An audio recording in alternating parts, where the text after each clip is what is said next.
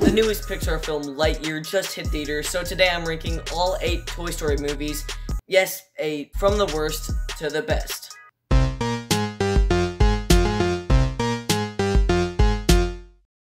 In this ranking, I'm including the 4 main Toy Story films, as well as the new film Lightyear, and the straight-to-DVD 2000 film called Buzz Lightyear of Star Command: The Adventure Begins.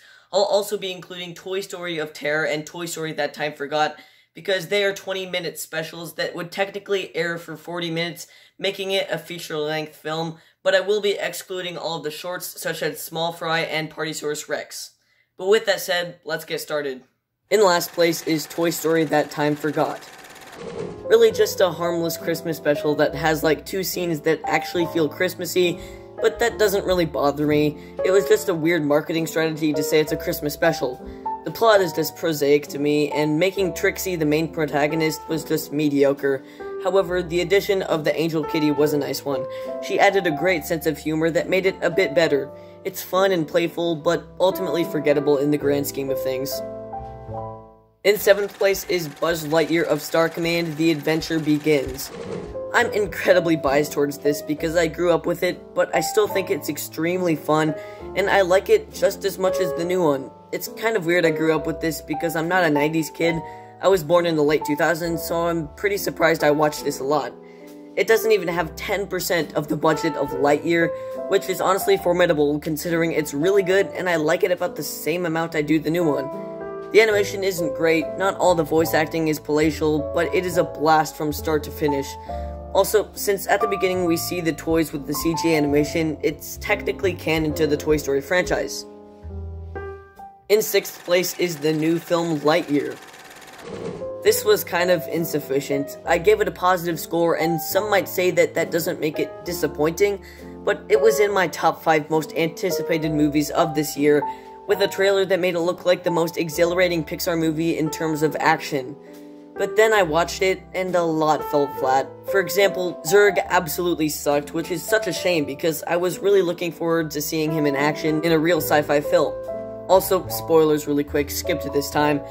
That twist that Zurg is an older version of Buzz was awful. Okay, he would have been much more of a compelling villain without the twist they gave him if they gave him a plotline that made sense. Also, Tim Allen should have voiced the old Buzz, that would make it 10 times better. The side characters were also unfunny and underdeveloped, which just makes the scenes with them kind of unenjoyable. Why do I keep using the prefix un? It sounds like I'm being too illiberal. I am, but those are just my issues. I did think the animation was beautiful, and while they're on this one planet, the lighting is blue and it just looks gorgeous. The voice acting was also solid. Chris Evans was actually the perfect person besides Tim Allen to play Buzz. He did a really good job. The fan service throughout was cool too, the character design was glamorous, and it was awesome seeing the realistic Buzz Lightyear suit in action. In the trailer, Socks looked like a really unfunny character placed in this film only for comedic relief, which unfortunately looked like it would misfire. But to my surprise, he was a really funny character that I actually loved. Not an inordinate movie, really enjoyable, but it has lots of problems. Only reason it's above Buzz Lightyear of Star Command is because it's way more rewatchable and has superior animation. Just cracking the top 5 is Toy Story. One of the most iconic animated films of all time. The story, characters, and cast are fantastic, and the animation isn't actually all that bad. It's better than the animation in Hoodwinked, and that came out 10 years later. Sid can get infuriating, and the animation for the humans isn't good. It's a great start to one of the greatest franchises of all time, but it's easily my least favorite of the 4 main Toy Story films. When I was younger, I thought it was boring, ugly, and I always chose to watch the other ones in the franchise. Frankly, I don't know what I was thinking. This is great, and not to mention cast perfectly. In 4th place is Toy Story 2. To this day, I am still surprised by how tremendous this animation is for a film released in the 90s. Shall I mention Hoodwinked again? Probably the most forgettable out of the main 4, but I still love the inclusion of Jessie, Bullseye, and Barbie. Jessie was inaugurated in a perfect way, with a perfect backstory giving us the emotions we expect from a Pixar movie. Stinky Pete is a competent twist villain, the ending was really fun in the airport, and that led to an exciting sequence, but I still don't really like his character very much overall. It also shows us the real Space Ranger version of Buzz in an arguably better way than Lightyear did. The opening scene of this is phenomenal to me, and some of the most enjoyable stuff we have ever gotten in Pixar. I really wish Lightyear was just a full-length version of that. Toy Story 2 is a worthy follow-up to the original film, and is even better in my opinion. Wait, hold on.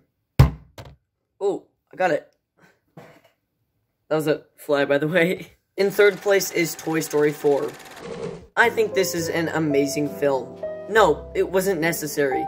Toy Story 3 already gave us what could have been an incredible ending, but man, Toy Story 4 was a convivial movie. Keegan-Michael Key and Jordan Peele as Ducky and Bunny make this possibly the most facetious Pixar film. I find Keegan-Michael Key to be a really funny actor, and Jordan Peele is a great horror director, even though that has nothing to do with Toy Story 4. The emotional payoff towards the end works pretty well, and I like that they brought back Bo Peep, and we could finally see why she disappeared in between Toy Story 2 and 3. I can understand why some people might not like this, but personally, I really love it. In second place is Toy Story of Terror. Yup, you heard me. Toy Story of Terror is in second place.